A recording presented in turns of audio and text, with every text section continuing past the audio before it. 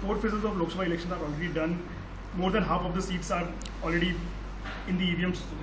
So how do you see, because some people are saying that 400 par is something very over-ambitious and is not going to be fulfilled. How do you feel personally? Sir, we have done 380, 4 phases, we have done 380, 3 more phases to go, 163 more to be done. So we have already crossed, in my personal opinion, we have crossed simple majority long time back.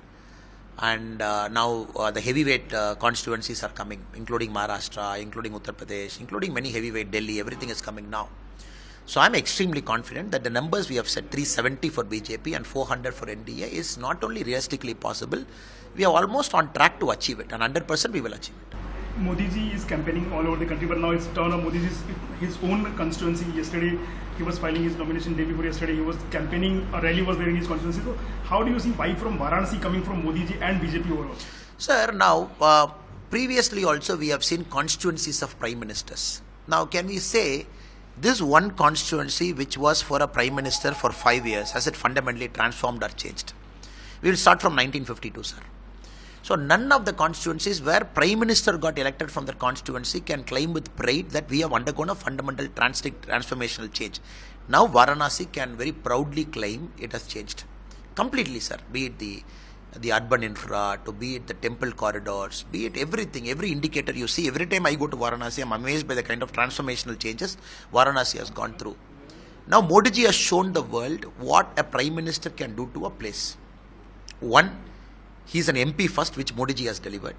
He has done his MP work very faithfully. So what the outpouring of emotion we saw day before yesterday in the road show, the whole of Varanasi was on the streets, and yesterday the nomination process, we all have seen it. And with a lot of dignity, we have seen with a lot of enthusiasm how people have conducted themselves over the last 2-3 days in Varanasi. So this time Modi ji is going to win with a resounding margin. Of course that is going to go across. Because now Modi ji not only is making sure that Varanasi is great, he also making all the MPs to commit themselves to same kind of developmental journey which he is doing there. So of course the transformative effect is going everywhere, and what we have seen on TV, the visuals, and I am very sure Modi ji is in Mumbai today, and again on 17th Modi ji is coming back to Mumbai Shivaji Park, and everywhere I think the same enthusiasm, same road show, people are coming out. We have seen in Tamil Nadu multiple road shows we have done for Modi ji previously also the last 2-3 months. So once you see that people coming out, normally politics in AC rooms they talk, this is happening, that is happening. Once you see people in the ground, they are very clear, my vote is for Modi ji and Modi ji has to come back. Vijay Wadettiwar, who is leader of opposition in Maharashtra, and he was part of the government in 2008 when this attack took place. But he has alleged that Special Public Prosecutor Ujjwal Nikam, who is a BJP candidate now, he had suppressed names of police officials who has actually killed ATS Chief Karkare instead of Kasab and Abu Ismail, etc. Sir, I am seeing all this allegation that is coming up after Ujjwal Nikam ji is proposed as our candidate, and after he has started hitting the streets. Now one thing we have to understand, Ujjwal Nikam ji, or that point of time the whole public prosecution, they have done a very good job here by nailing, because it is an international conspiracy. It is not a very easy case, sir. It's an international conspiracy. The brain was behind in some other foreign country, operated, and killer squad sent here. Then somebody got captured, somebody got killed, and then the enemy country not cooperating with respect to the details that is asked. Till a case happened, a respect was given to the judicial process, even to the accused, part of the judicial process.